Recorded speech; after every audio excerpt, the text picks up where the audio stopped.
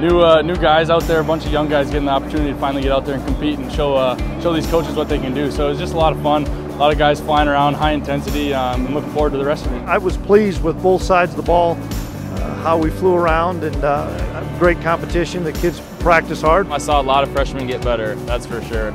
All this hard work we put on in the winter, you know, you could tell the young guys were pushing each other. Veterans were pushing the underclassmen, and that's really what we need to keep this success going. Offensively, we have so many experienced guys back.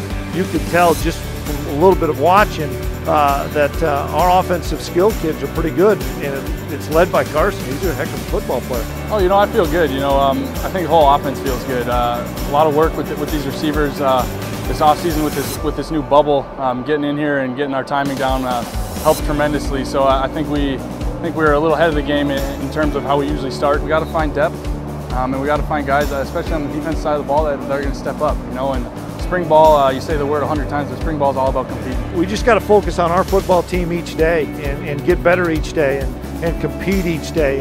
And the other thing that we've got to do is develop some leadership. And we challenged all the guys today. It didn't matter if you were a senior or a freshman, that your opportunity is now. We've got high expectations just to get better because you know, our league's so tough. We've got an unbelievably tough non-conference opener, and we hope through these 15 days that we at least establish, you know, maybe not all the starters, but you know, maybe we establish 5 or 6 linebackers or 3 or 4 safeties and get some of those guys that we're not sure if are in the mix to feel comfortable.